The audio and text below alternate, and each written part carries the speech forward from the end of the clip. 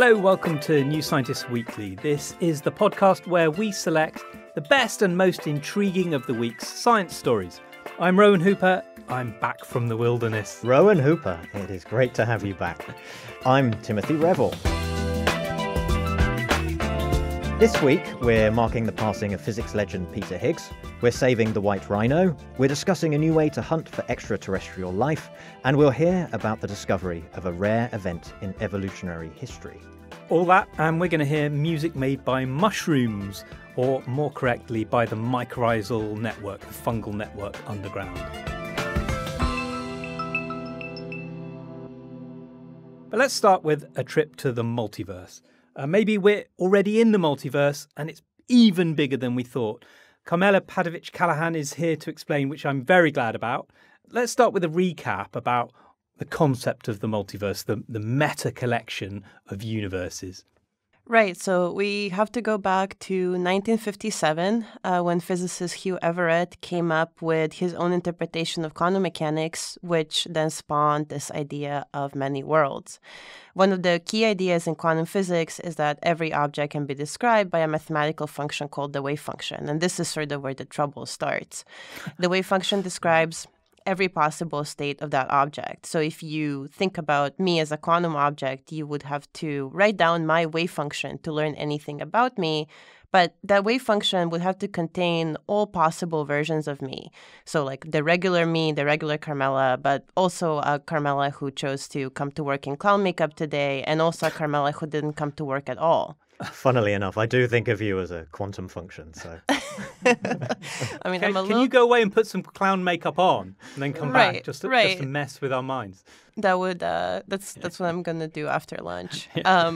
But anyway, if I were, I'm too big and I'm too warm to be truly quantum. But if I was a quantum object, you would have to think about me that way. And the only way you would have to figure out which of these options are true would be to interact with me. So you'd probably have to call me on the phone and be like, are you wearing clown makeup right now? And that would effectively collapse my wave function. And this idea of a wave function collapse is something the physicists were bothered by from the very inception of quantum theory. And Everett's idea was to basically say it shouldn't happen at all. Instead, he argued that every state in the wave function is absolutely real, just in another universe. So according to the many worlds interpretation of quantum mechanics, which Everett came up with, the versions of me that we were just joking about all exist, just in universes that I can't access. So, there is a copy of me in another universe who's not at work right now at all and is just chilling at home. I just can't see them. We'll come back to this concept later because it's really taken off in the popular imagination. But tell us about the story that you've reported on this week, because the idea of that is that they're not just the many worlds that Everett proposed, but there are many more worlds than that in the multiverse. So what is going on? Yeah, I mean, so actually the researchers that I spoke to started with an exactly opposite point than my example. So they said, what if we wanted to still think about wave function collapse and, how you go from a fuzzy quantum state of many possibilities to just one definitive measurable thing, but we need to take out any sort of reference to a human observer or any kind of other special observer. So in other words, the split into many worlds could arise in any different ways, or even if we're not there. Yeah, exactly, right? So a good way to think about this is to think about the early universe where presumably quantum things were happening, but no one was around to see them. In a situation like that, why would there be a special observer? So the researchers started with exactly this. They didn't designate any observer. They just said, okay, what if you have a quantum system and it's got some energy structure, so you know what the objects in that system could do with that energy? And then you ask yourself the question of how many different ways are there to divide this system into subsystems, which will then sort of interact and talk to each other, and through those interactions give rise to a classical world. And when I say classical, I really mean this sort of like getting rid of possibilities, like you calling me on the phone and saying like, are you wearing clown makeup right now? Yeah. But without having that sort of like nice picture and just doing this like very mathematical, like how many ways are there to do this, they found that there are many more of these subsystem divisions than they really expected. So there were more ways to give rise to the many worlds of Everett, and really there's many more worlds than Everett thought about. It's getting completely out of control, isn't it? I feel like I'm just about getting my head around this. So in this situation, there are many more ways to give rise to a split in the universe, leading to these many more worlds. What can we actually say about them? All these new worlds, the many in many more, would they be very different than the worlds that presumably arise when we make decisions in our own world? Like, what can we say? Right. This is another tricky question, but from the mathematics, just sort of, pen and paper on the page, they absolutely look quite different than what we are used to. So the splits that you would get between these subsystems wouldn't be intuitive at all. So it could be, the Andromeda galaxy exerting some faraway influence, like on your left shoe or something. It wouldn't necessarily be anything that you would guess in the way you'd guess you can call me on the phone. So the human perspective really wouldn't matter. At the same time, sort of infuriatingly, when I asked the researchers whether they think these worlds are actually real, these many more, they told me they were ontologically agnostic. They've done some computations, sort of came up with an algorithm for these splits, and they feel very good about the algorithm. But interpreting what's actually going on here is incredibly difficult. As one team member told me, if you are feeling skeptical, you could say that this is a little bit like cloud watching. You can see shapes, but do they actually matter? I feel like ontologically and agnostic is such a physicist response. I'm going to use that. I'm going to try and use that, yeah. Just use that whenever you want to get out of jail free card. This reminds me of when I was reporting on this a while ago on belief in the multiverse. And I sought out some scientists who really did believe it. So they weren't ontologically agnostic. They believed in this stuff. I spoke to Max Tegmark, the physicist, and he told me that he believed in these multiverse maxes. And he said they were closer to him than brothers in our world, And he actually thought about himself in the multiverse. But according to the people you spoke to, we can imagine these multiverse versions of ourselves if we want, just as we harmlessly see a shape in the clouds, but it doesn't really matter. Yeah, I mean, this is one of the really amazing things about this story. It invites so many questions beyond just how the mathematics work. I've talked to some folks about this algorithm and the calculations and, the details of that. But really, when it comes down to it, even Everett's sort of most vanilla many worlds interpretation has been around for almost 60 years. We've not really found any smoking gun experimental evidence. And yet it's heavily championed by folks like Tegmark and other physicists who will tell you that, the way we solve quantum gravity is to go to the many worlds interpretation.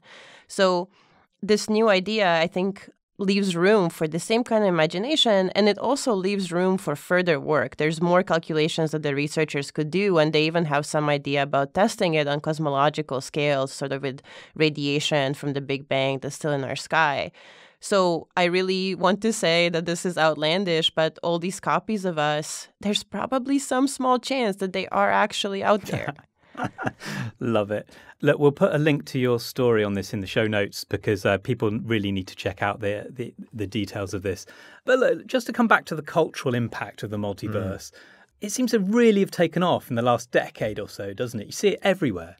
Yeah, I mean, it's such a staple of science fiction, and I think it will never not be interesting for people to entertain this idea that there are alternate versions of themselves out there. Personally, I've always thought that this idea is kind of encouraging. Quantum mechanics is the most correct theory of physics that we think we have, and it doesn't forbid you from straddling many worlds at once. So why would you, in your regular single world that you experience, limit yourself to only being one type of person? Yeah. I mean, I really loved the Spider-Verse interpretation, like all the different versions of that. I thought that was a brilliant way of doing it. I mean, I liked Alex Garland's Devs as well. I thought that was a really rich way of going. Yeah. Tim, have you got any favorite multiverse? Yeah, I think it's hard to beat everything everywhere all at once. That was my God, yes. So good. Yeah. I just love the idea that somewhere, in this universe, I'm a podcast host, but somewhere else, I'm this incredible martial arts fighter staring at a giant everything bagel. You're not hot dog, Tim?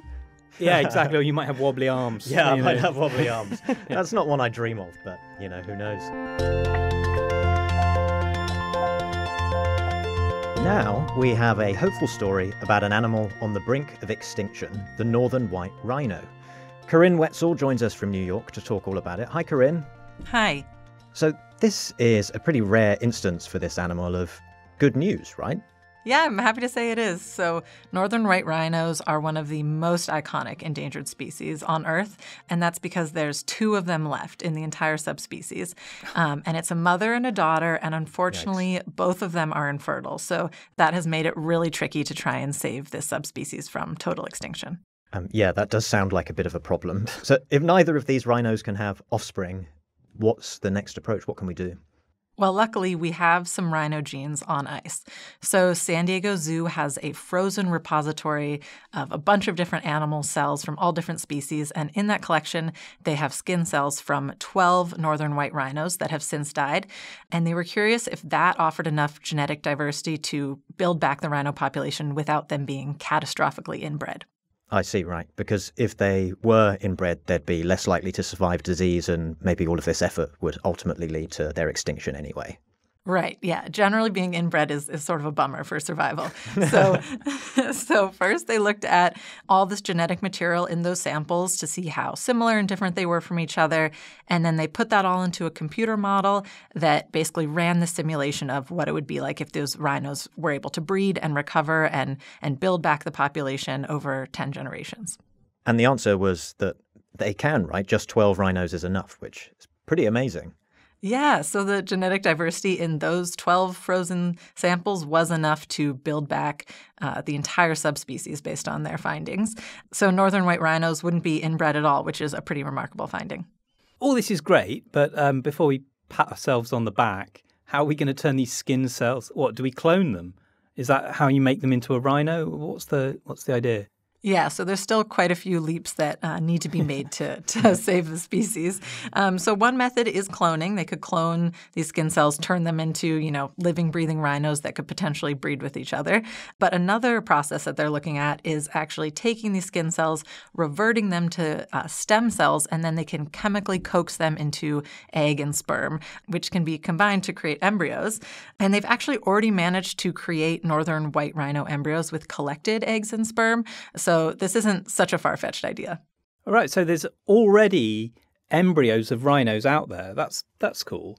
And what? So the idea would be, because I'm thinking of when we talk about the proposal to breed mammoths, they talk about getting the mammoth embryos and putting them into an elephant. So we would get these rhino embryos and put them into related rhino mums, right?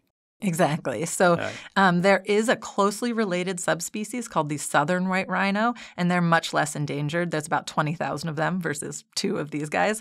So they would make scientists are hoping they'd make really excellent surrogates because, they're similar biologically, and hopefully they would be able to carry a pregnancy and then give birth to a northern white rhino. So that's ultimately the goal. And I think it was 2 years ago now, our colleague Carissa wrote about how they did successfully create an embryo and put it into a southern white rhino who did get pregnant, which was a great first step. She did end up passing away later from unrelated causes. So unfortunately, there was no baby rhino that came out of that, but a really good proof of concept.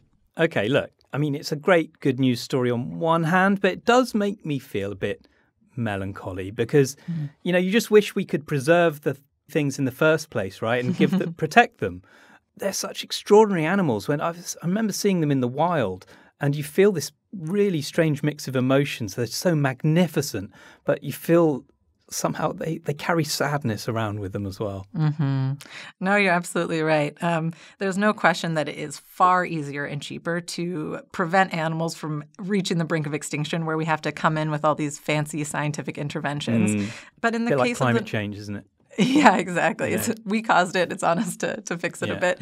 But in the case of these northern white rhinos, we really can't just let them be and see if they'll bounce back. We know that because the last 2 are infertile, that they would be sort of doomed. So we do need scientific intervention. Yeah. If this works out, do you think these animals will only exist in zoos, or could we see wild versions of the species? I think it's everyone's long-term goal to see wild versions of these rhinos. But at least in the beginning, they'll probably have to be in protected areas, zoos, things like that, because they're just too precious. They need full-time protection. But ultimately, long-term, if they're able to recover sort of like the southern white rhino was able to, then there's no reason that they couldn't be out on the landscape if the habitat and protections exist for them. Let's take a break to let you know that Season 2 of Dead Planet Society is coming on Tuesday. Woo! Yeah, this is the show where we give ourselves cosmic power to investigate fundamental questions in space-time. And in the first episode, it doesn't get much more powerful than this. It's how to destroy a black hole. Starting big and destructive. Yeah. Absolutely love it. Love it. To celebrate the return of the show, we're offering a special deal on a digital subscription to New Scientist, which will include unlimited access to our website and app and unrivaled archive of material. The deal is 10 weeks for £10 or $10. To claim, go to newscientist.com/DPS offer, and we'll put that link in the show notes so you can just click on it. And of course, do look out for the new season of Dead Planet Society. It'll be in your feed on Tuesday. Now it's time for Lifeform of the Week. And this week, it's a single-celled alga whose name I'm not going to attempt to pronounce. But it's widespread in oceans all around the world, and Michael LePage is here to sing its praises. Michael, what is so special about this alga? Well, this week we learnt that this alga, it's called Braarudosphaera bigelowii. I may well be pronouncing that wrong. Don't quote me on that. Anyway, this alga has done something that we thought had happened only 3 times in the entire history of life on Earth. That's 3.5 billion years. So this alga has formed such a close relationship with a bacterium living inside it that this bacterium has in effect become part of its cell. It's formed this new cellular structure or organelle. And what this organelle does is to fix nitrogen, that is to make nitrogen fertilizer for the algal cell. And that's the only organelle we know of that does this. And of course, this is probably why this alga is so widespread in the oceans and so successful. Wow. So when you say it's only the 4th time we've known this has happened, but we know that, many organisms have symbiotic bacteria inside them, don't they? It's endosymbiosis. So yes, endosymbiosis is really common, but in almost all cases, endosymbionts remain as distinct organisms. So take, for instance, legume plants such as peas and beans. Right. Now, these can also make their own nitrogen fertilizer because they've got nitrogen-fixing bacteria inside their roots. But these bacteria, they're only found in specialized cells in the roots, and the seedlings acquire them from the soil around them as they sort of sprout. They don't come as part of the plant cell. They're not part of the actual structure of the cell. And you can compare this to the chloroplasts that carry out photosynthesis in all the plants we know of. Now, these are a fundamental part of plant cells, and they can't survive outside of plant cells. But what we discovered is that they actually originally evolved from free-living bacteria, perhaps around 1 billion years ago. Yeah. So this is one of those 3 examples I mentioned. Okay, right. So something similar has happened in this algal cell, as you say, with a nitrogen-fixing bacterium becoming a fundamental part of the cell and forming a new organelle.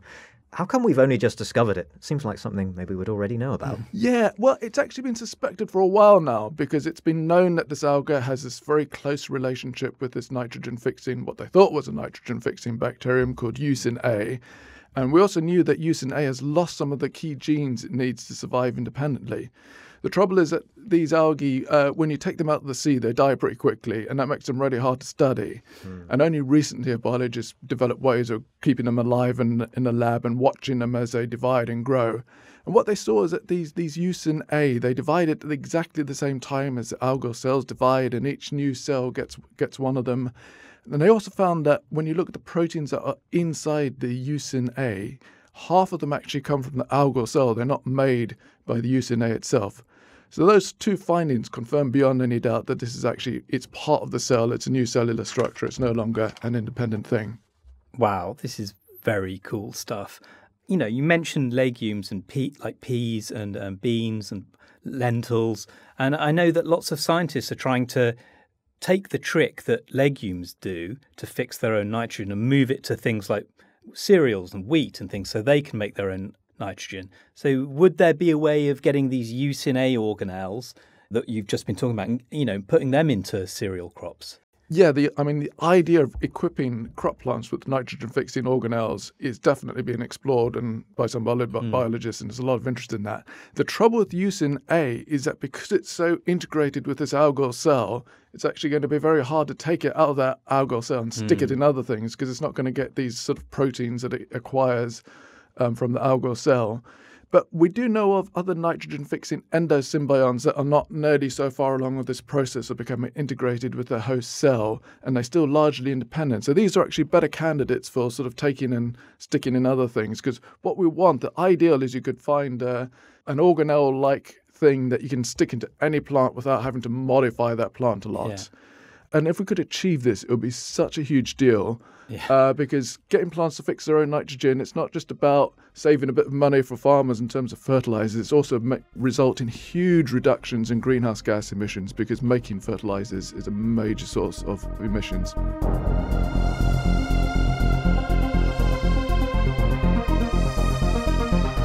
For our next segment, we're going alien hunting.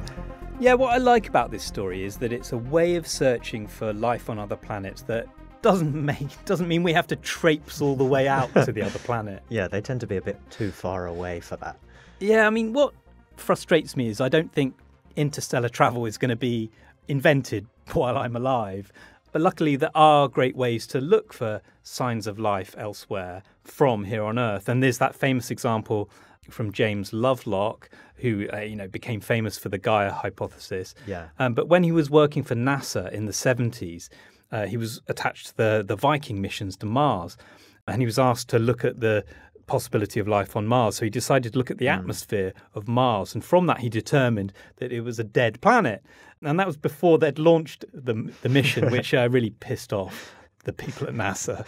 Yeah, that always makes me laugh. A big part of the Viking missions were to explore for life, so they didn't really like being told that there was no life there. Okay, so usually if we're searching for extraterrestrial life, we tend to look for like specific signatures of life. These are called biosignatures, or sometimes like abnormal patterns of light that may have been produced by technologies, and they're sometimes called technosignatures. But I'm guessing what we've got this week is something entirely different. It is, and I do like the term technosignatures. I hadn't heard that one before. It's a good one. Yeah, so this is something different. So imagine if Elon Musk's proposal to colonize Mars, if that actually works and goes ahead, and then in a few hundred years we have this big population of people on Mars, and then maybe in 1,000 years after that we've even terraformed Mars. Then from a distance, Earth and Mars will look quite similar because we've now colonized 2 planets. So this idea is that aliens might well have done this as well. So if you look at similarities between groups of exoplanets, between planets in other solar systems, and you find these similarities, that might indicate the presence of life. Yeah, I guess that is a completely new way of thinking about it. You're not looking for anything in particular, like some sort of biosignature, like a particular molecule. Yeah. Instead, you're just looking for similarities. Yeah, so you're not tying yourself down with assumptions about what we think life is and what it does to a planet. That's the idea, yeah. And it's a nice idea. But is that it, or is there more to it? Yeah, they've done some modelling to see if it would work, and it works. Statistically, will work to pick out similarities, but they need to meddle around with it a bit more, and perhaps get some better telescopes to test it with. And you could always do with better telescopes. But what I like about this is, as you say, it's a new concept for the search for alien life.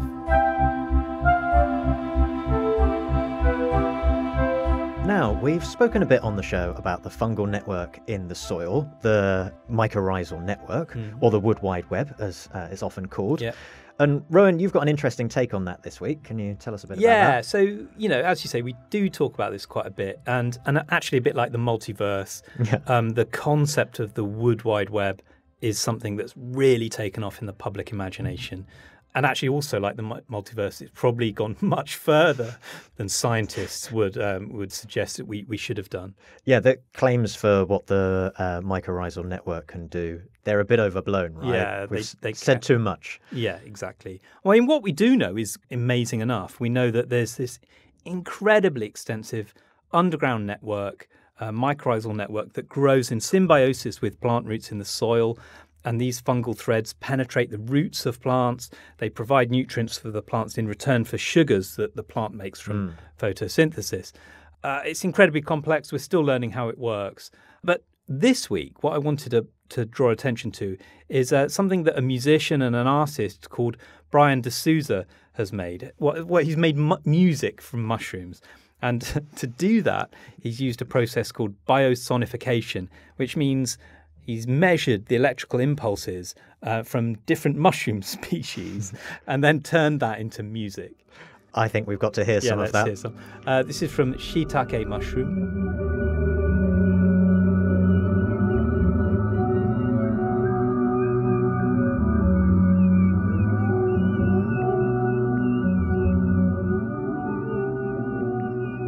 And as I say, he's done other mushroom species as well. This is from reishi mushrooms. Let's hear that one.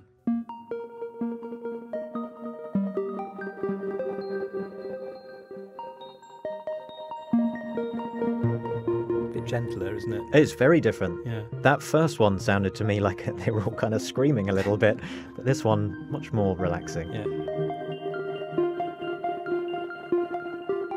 I'll put a link to Brian's work in the show notes. And if you're in London on April the 19th, there's a live performance of this mushroom music.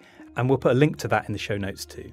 It's taking all my restraint to not say, is this funky music? Like funky, but it's too much, trying to force it. So I'm not going to put that in. Yeah. Is there some reason behind all of this, beyond it just being fun? Or is there something? I mean, I think it's to emphasize our connectedness with nature, to emphasize our part in nature, which, of course, we always need more of. Now, before we go, we wanted to mark the passing this week of Peter Higgs, who proposed a new particle known, of course, as the Higgs boson.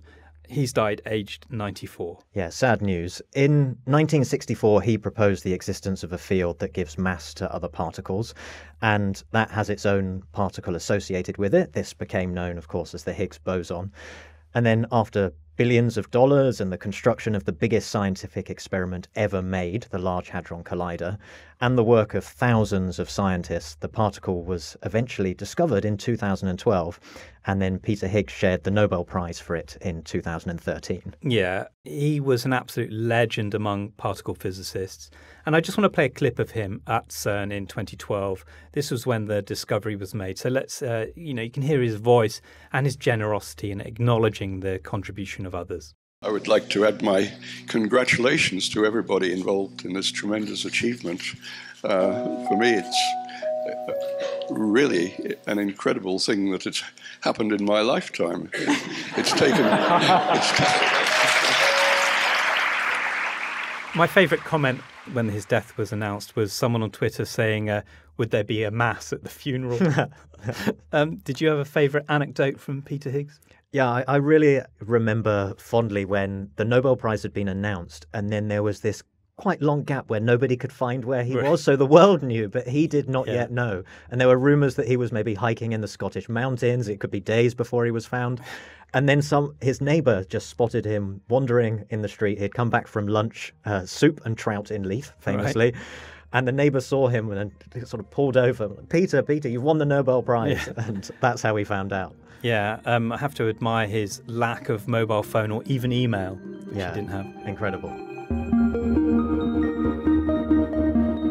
Let's play out with some more of the mushroom music.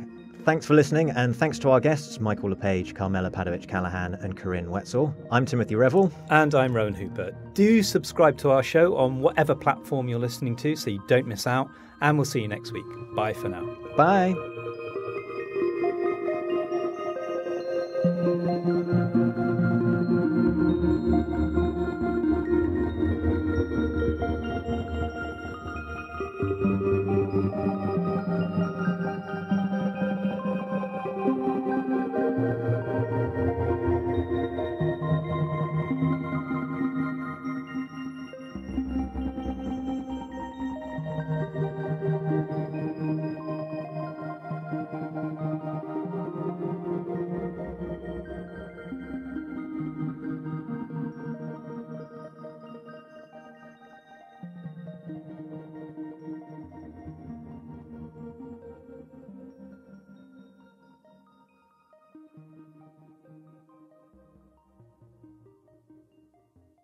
Just imagine me as a hot dog.